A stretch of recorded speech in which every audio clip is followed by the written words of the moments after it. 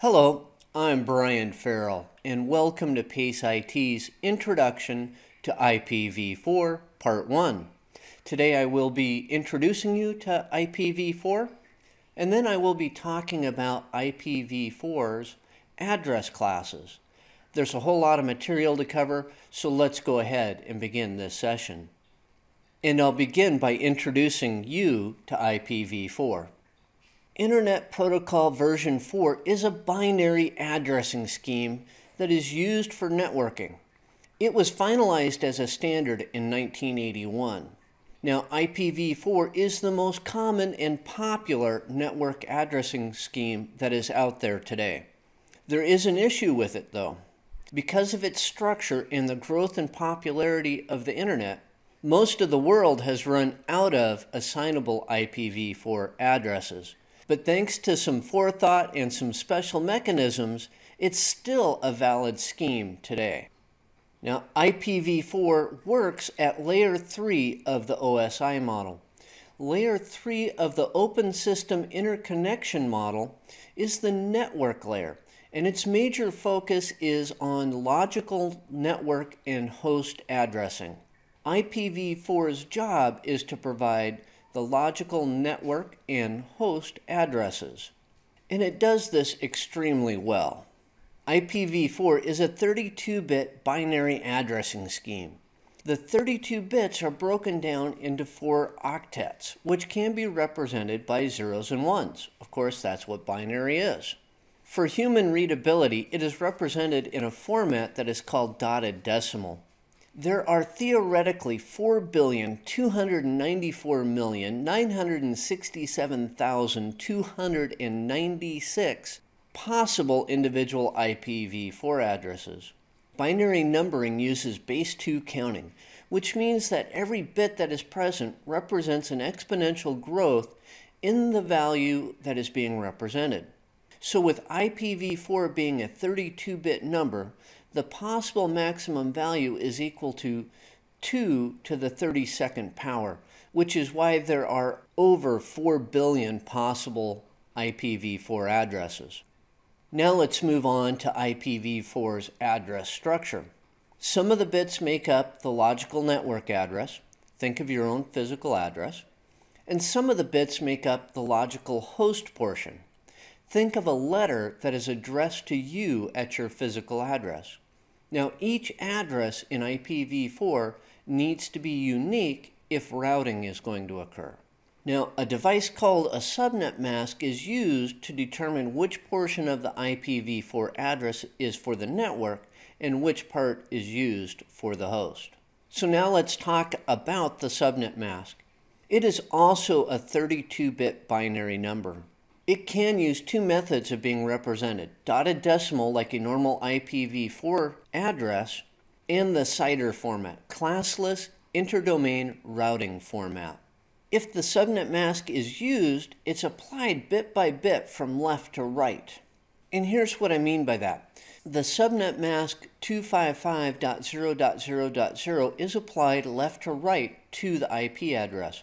By the way, if that was represented in CIDR, that 255.0.0.0 would be represented by a /8. Any portion of the IPv4 address that is covered by the ones in the subnet mask make up the logical network portion of the address. The other portion makes up the host address.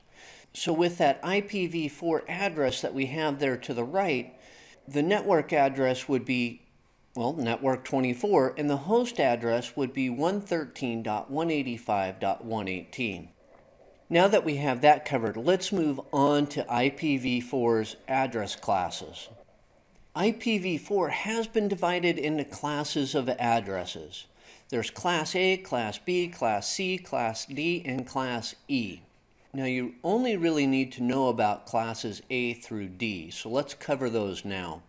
Now, a Class A address always has a subnet mask of 255.0.0.0.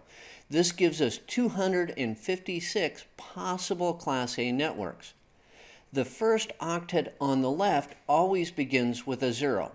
So that means that the first bit of the left-hand octet always begins with a 0. That gives us a possible address range of 0.0.0.0 to 127.255.255.255. Then there are Class B addresses.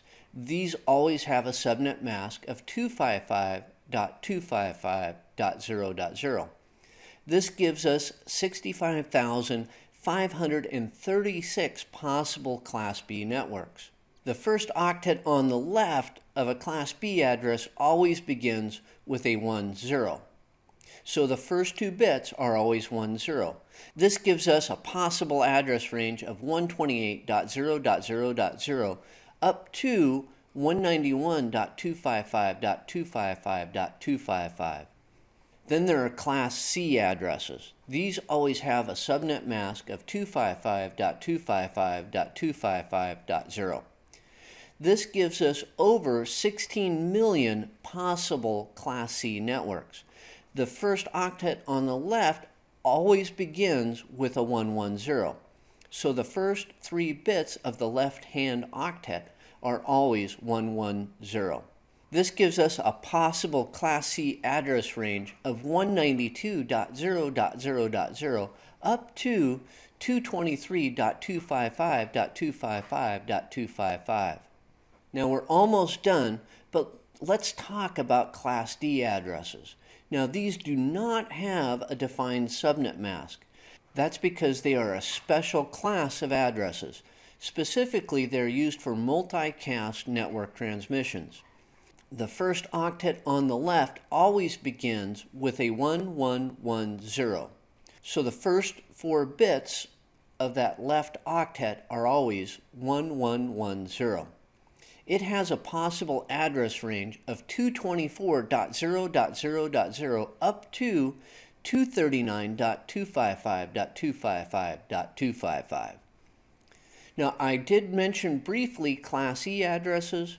Currently, those are just being used for research, so you don't need to know about those at this time. Now, that concludes this session on the introduction to IPv4. I started by introducing you to IPv4, and then I moved on to IPv4's address classes. Now, on behalf of PaceIT, thank you for watching this session, and I'm sure I'll do another one soon.